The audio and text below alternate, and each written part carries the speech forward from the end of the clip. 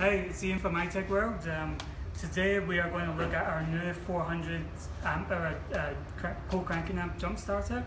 A lot of people have seen the previous video and they wanted to see one of these in action.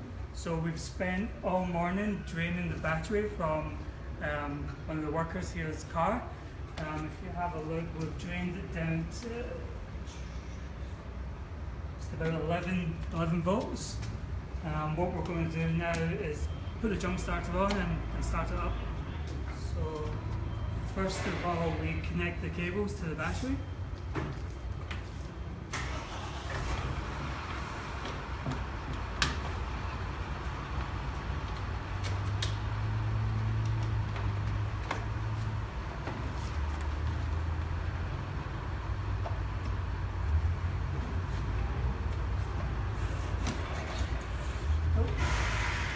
Ready? Not right.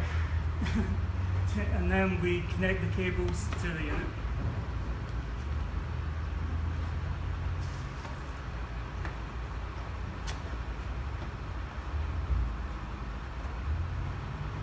Oh, yep.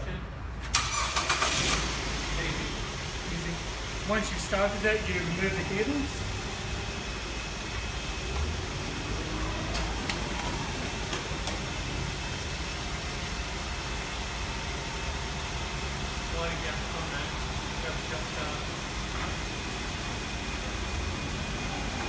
Now it's jumped up to 13.4 volts, and that's how you use the iTech World jump starter.